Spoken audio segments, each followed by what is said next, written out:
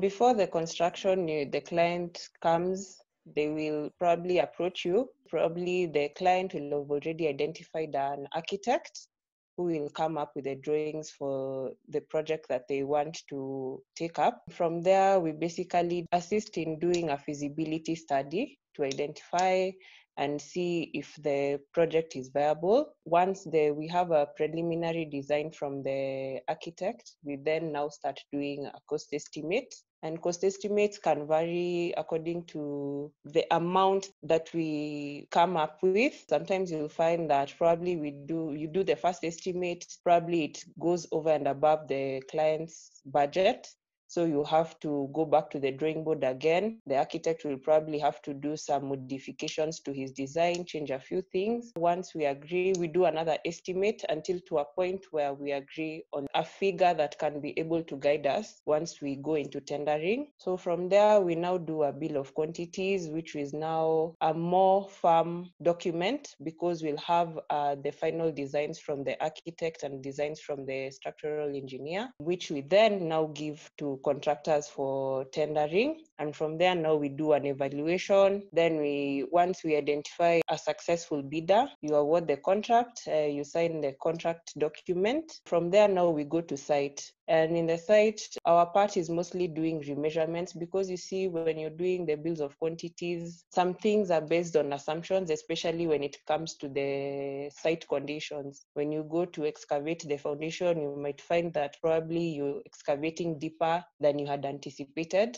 So we constantly do remeasurements even as we proceed, just to make sure that the areas that are captured in the BOQ are what is being done on ground. And then we also do valuations and financial appraisals just to help see how the project is faring in terms of costs. If there are any variations that we are having in the project, what impact are they having in the project? Are they positive impact or a negative impact on the cost? And then we also now do a final account now at the very end. The financial appraisal is going to be a guide towards the final account. So the final account is done at the very end, and there now we come to an agreement. We give a document which we now agree with the contractor, because we try to avoid these situations where you have a dispute. The QS is always there from the beginning to the very end. But in some situations, you find that clients prefer to probably engage us at the beginning and then proceed on their own, which can be it can lead to a lot of disadvantages towards the client in terms of managing the costs. The bills of quantities is basically a document that we use for preparation of a tender document. You take the quantities, you measure all areas so that when a contractor is bidding, they have the same exact information. Because the cost estimate, you find that it's not very defined, because as I was saying, the design continues to change. So when you get to a point where now the client is comfortable with the estimate, then now you proceed to prepare bills of quantities. So the bills of quantities will basically have the drawings and the specifications. So from the bills of quantities, it's very easy for a contractor who is bidding to see exactly what work they are going to be uptaking. The description helps them to know what exactly the work is going to entail. It can vary. You can have a bills of quantities that is labor only. You can have what we call a schedule of materials that is different. And now we have the firm bills of quantities, in which the quantities include the labor,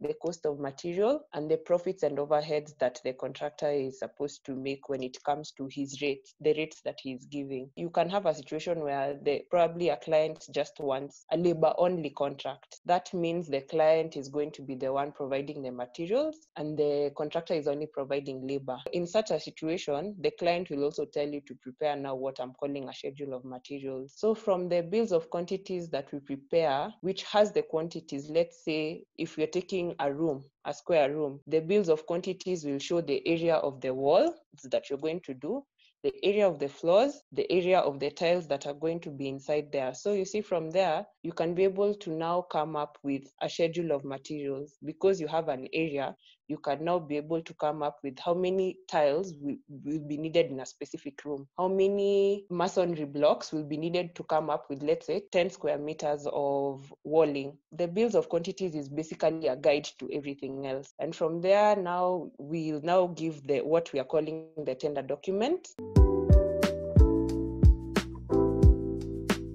The tender document is somewhat a package. It gives the conditions of contract, the contract that you'll be using. The contracts vary. In Kenya, mostly we use what we call the Public Procurement Oversight Authority contract document, which is mostly used for government projects. And then we have the JBC, the Joint Building Council contract. It's also called the Green Book by the Architectural Association of Kenya. That is mostly used for private projects. And then we have another one called FIDIC. FIDIC is for international projects. The bills of quantities and the tender document will specify exactly what contract you'll be using. And that is now where you form a basis for your contract administration and management in a project. And it will also have, now it has the instructions to tenderers, which will help to guide them in pricing of their bills of quantities. It will have a form of tender. A form of tender is basically a one-page summary where now a contractor states how much they're going to be doing their work for and the duration of time that they're going to be doing it for. And now they sign against it and they have a witness. Everything that is done in a specific way. We have standards that guide us. We use the British standards that guide